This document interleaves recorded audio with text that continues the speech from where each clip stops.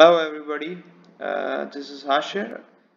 Today we are going to start a work permit receiver course. This course is of 5 days. So on daily basis there will be a video. Today we will finish the first day syllabus, and tomorrow we will go for the second day syllabus and so on. So this work permit receiver course is specifically designed for Saudi Aramco permit to work receivers. WPRs we usually say. So this course will be very beneficial for those who are inspiring to appear in the exam of work permit receiver for third party, and then they're going to schedule the exam for Saudi Aramco work permit receiver certificate. So I hope you will like this session. So before starting the training, I would like to request to subscribe this channel so that you will get early notification of the newly uploaded videos. So let's start. We are having 5 days training schedule, and the first day we will discuss about the general requirements of permit to work system as per the GI 2.100. GI means general instructions. So Saudi Aramco is having different type of GIs, but for permit to work system they have the GI 2.100, which is a general instruction of permit to work system. Today we will focus on this general requirements.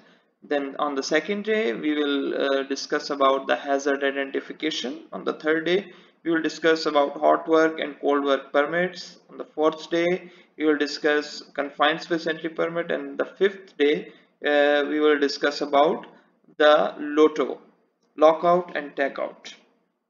So without any delay, let's proceed towards the day first course. So the day first course is, as you see, it's general requirements of permit to work system based on the GI 2.100, and the objective of today's training session will be to give awareness regarding restricted area, non-restricted area. Okay, we will discuss what are the restricted area of Saudi Aramco, what are the non-restricted area.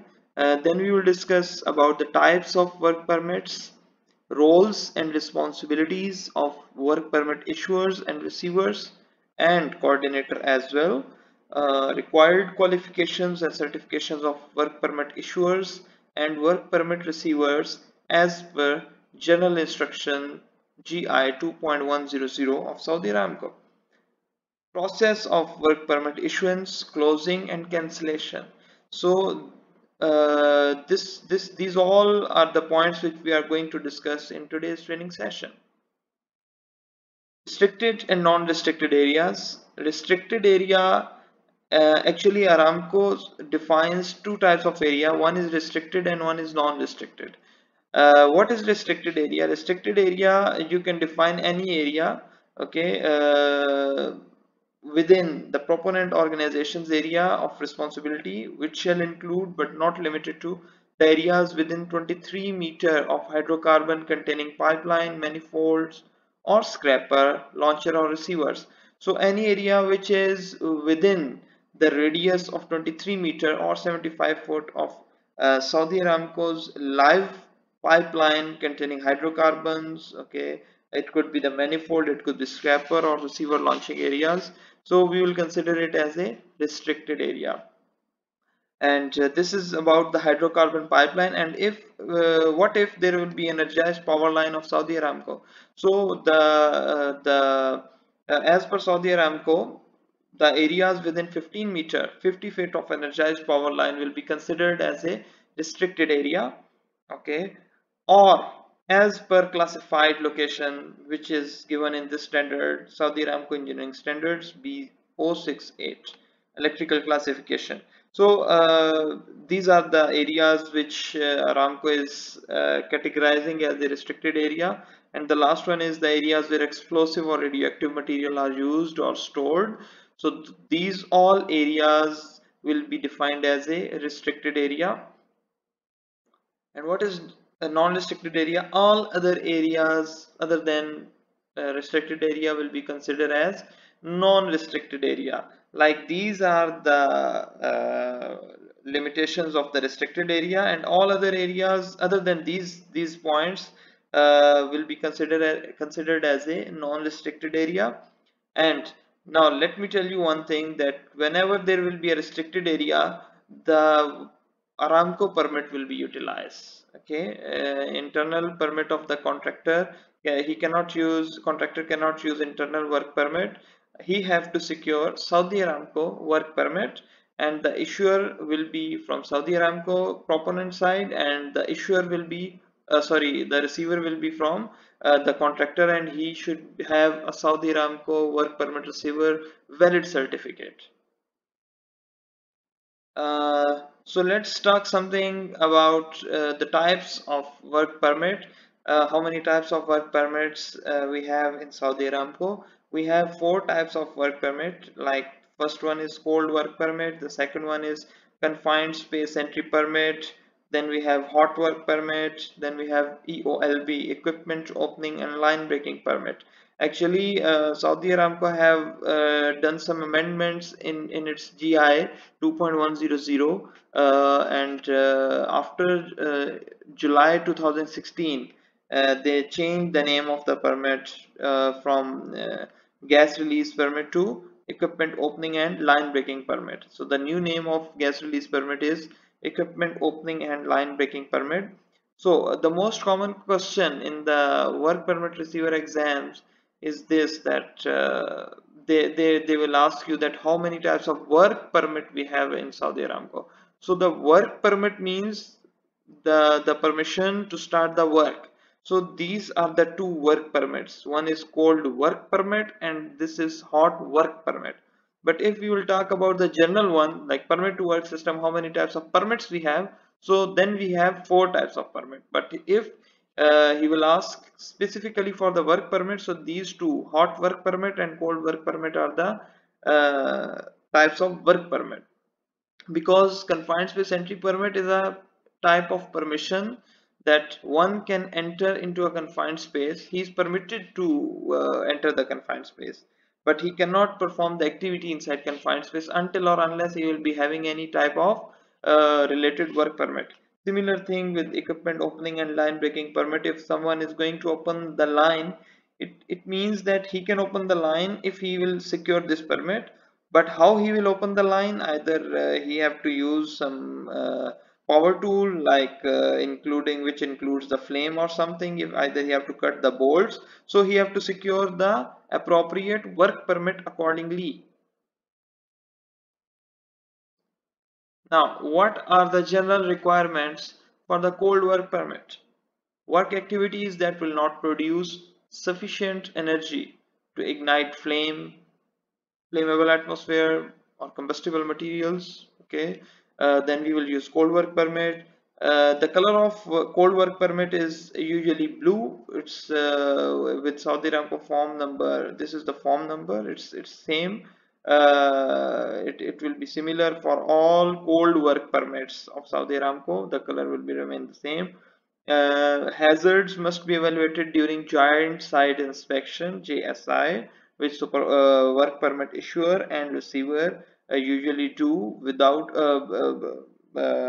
prior to issuing the work permit.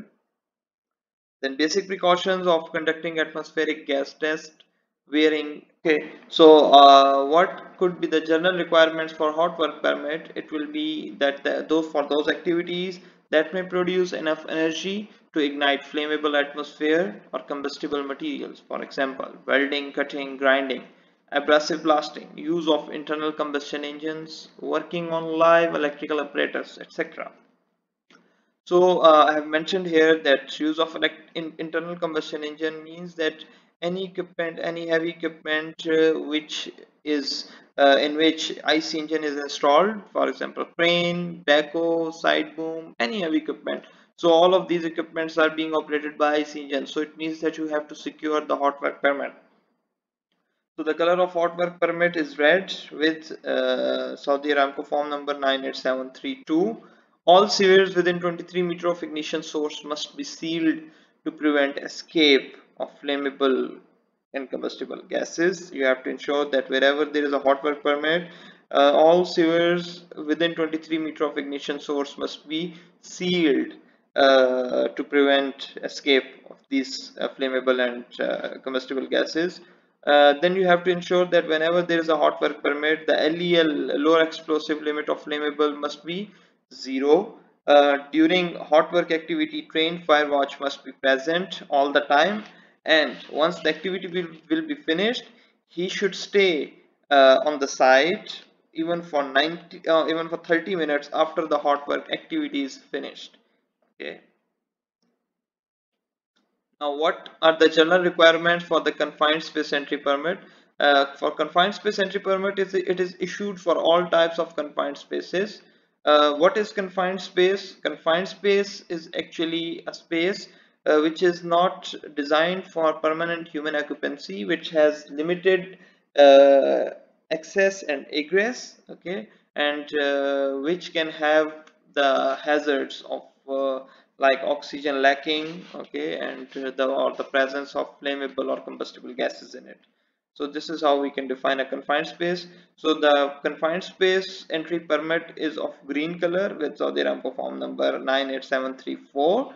The gas test is required for this work permit, like what kind of gases you have to test. You have to test oxygen, you have to test carbon monoxide, you have to test flammable combustible gases, and hydrogen sulfide H2S. Then you have to assign the confined space entry supervisor. You have to ensure that the confined space entry supervisor is there, and standby man is there, and rescue team is ready on site.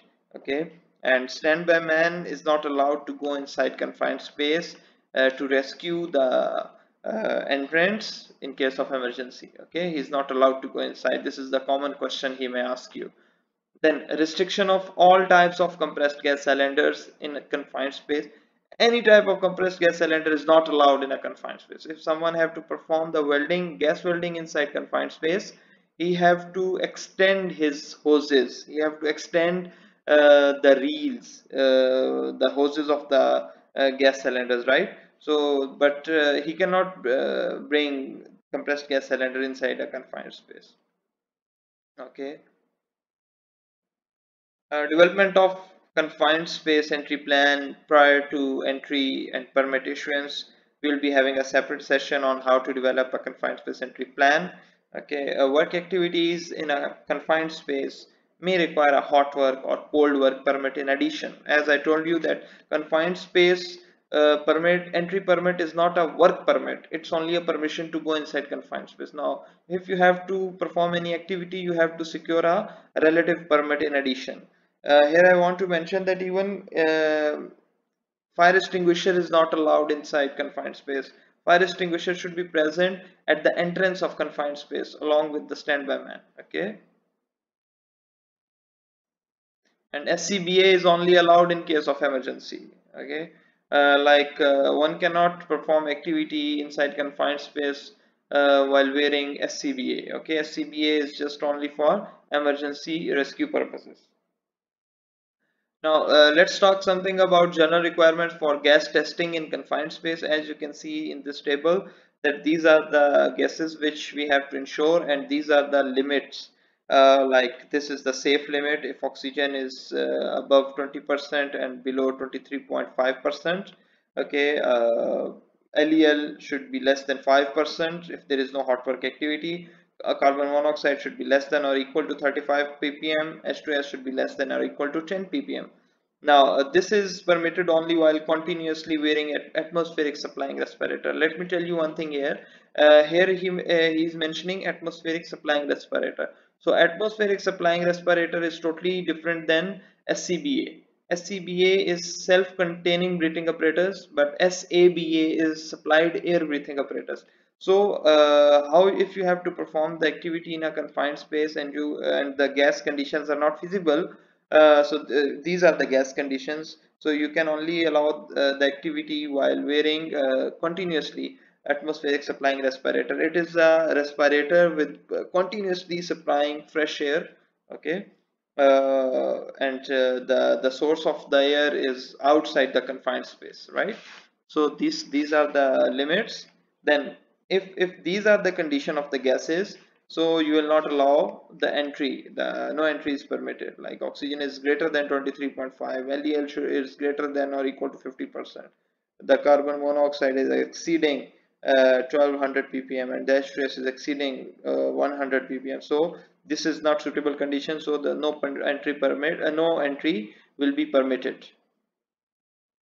And for EOLB, equipment opening and line breaking permit, the purpose of equipment opening and line breaking permit process is to ensure the safe initial opening of equipment, vessel or piping that is part of a closed system and contains or has the potential to contain flammable, combustible, toxic or injurious material, for example high pressure steam, opening of oil and gas line or system, opening steam and condensate lines or systems, opening lines or system containing H2S or N2, and LOTO must be applied. LOTO, lockout tagout procedure must be applied before opening a line. Okay, gentlemen, thank you so much for watching. Do not forget to subscribe the channel and click the bell icon so that you can get the early notification for the newly uploaded videos.